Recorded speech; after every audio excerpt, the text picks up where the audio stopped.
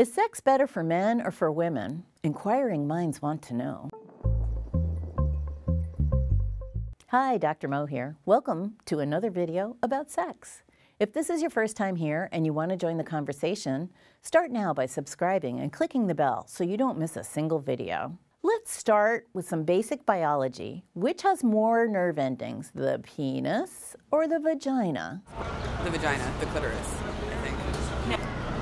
I believe the vagina, the clitoris, isn't it? Man, is that the question I asked? Let's try that again. Penis versus vagina. The penis. Penis. Vagina. I really think the penis head. Because it's like, all right, I've always wanted to know what it felt like to be a guy to have sex. Because, like, obviously us women, we know what sex feels like. But I think, like, the way guys are so sex crazed and they just, like, love sex, like, wow. I just really think, like, it has to be a different type of feeling. Like, it cannot be what we feel because they love it so much. Huh.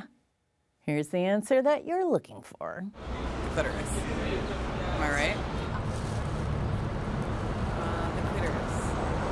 The clitoris. I think the clitoris. And the clitoris wins hands down. The clitoris has more nerve endings than either the penis or the vagina. It turns out that the penis and the clitoris both develop from something called the genital tubercle, where there's a whole lot of nerve endings going on. So how come the vagina gets all the attention? As many people do, I consulted WebMD to see what they had to say about the vagina. I got a mighty big surprise, which I decided to share with you, because something is missing in this very detailed diagram that goes far beyond the vagina. First of all, it's not just a vagina.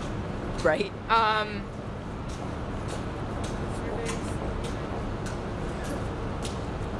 And this is WebMD, remember. Right. They should be comprehensive. Right.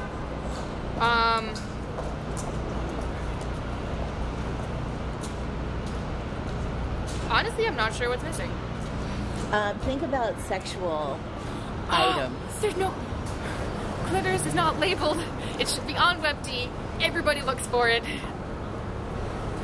There should be an answer on WebMD. There is no... The clitoris is not labeled at all.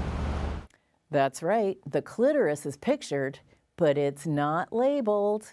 In fact, there's another piece of anatomy that isn't labeled either. The anus is also not labeled. Okay. We're missing some key spots here. WebMD needs to get it together. Excuse me, WebMD. You're the nation's doctor, the source of basic medical information for all Americans. Who decided that the clitoris and the anus shouldn't be labeled on women's anatomy? You might want to rethink that. If the nation's doctor won't talk about the biology of women's sexuality, who will? I will. Dr. Mo, I'll answer anything you want to know. As always, I want to give a huge thank you to all of the women who share their stories. We couldn't do this without you. If you're already a subscriber, thank you. I really appreciate it. If you're not a subscriber, what are you waiting for? Don't forget to click on the bell, because you deserve to know. Thanks for watching.